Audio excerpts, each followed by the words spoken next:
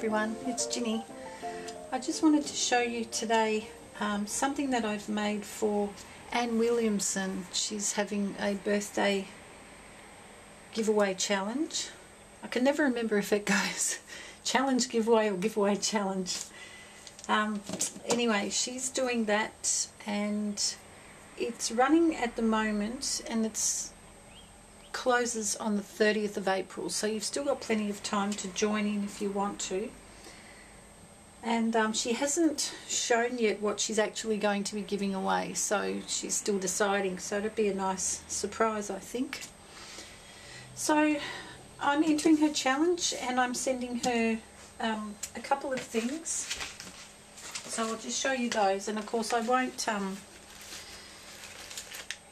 upload this video until after she's received it and shown it and everything. So first of all, I've made a birthday card for her,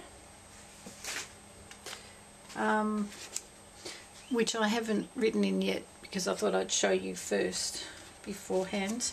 I've just used some cardstock and I've painted it in colours that she said she likes, which are teal, pink and violet.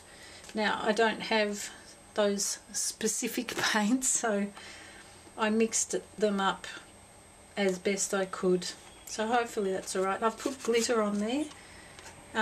She likes bling, so I've put bling, and I thought glitter was blingish, so that's it. And on the inside I've just done some pattern paper, hearts, butterflies and some bling, and then I've left the space there to write in. So that's her birthday card. Excuse me, my throat. And here I've made a postcard. Oops.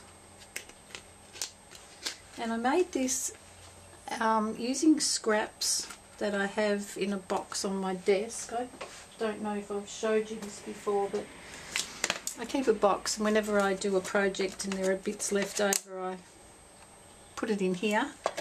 And I've been gradually making postcards or index cards using up those scraps, so this is what I've done. The whole background is just like patchwork, lots of different bits of paper and fabric and things.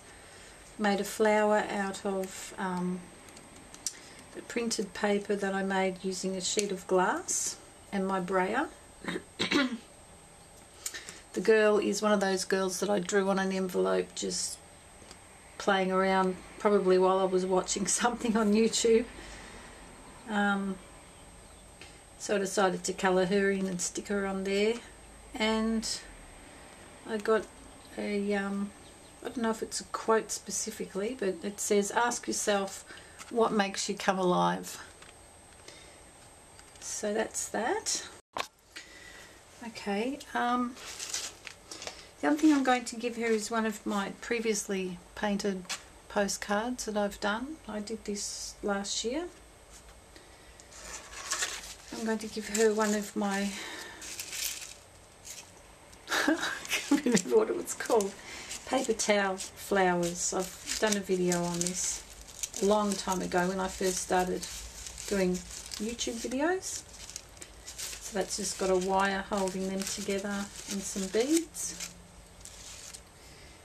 And I've got a couple of envelopes that I make out of my drop paper, and I've put a few little extra goodies in there for her, which I'll leave as a surprise, and if you're interested in seeing, you'll have to go watch her video. It's just things I've made. So there, that's it. That's my entry for Anne's birthday challenge, and I'm about to post that off, and I hope it doesn't take too long to get to her. So I hope you like that, Anne, and I hope everyone else, I hope you enjoyed seeing that. Just a quick show and tell type video. I will leave a link, unless I can't remember if I've said before, but I will leave a link to Anne's giveaway challenge video, so you can hop over and if you don't know her, you can check out her fabulous channel. She does wonderful art She's a mixed media artist, and she does some beautiful things. She does index cards and, oh gosh, canvases and paintings and a whole lot of stuff, tags. She's in a, I think a monthly tag swap that she does.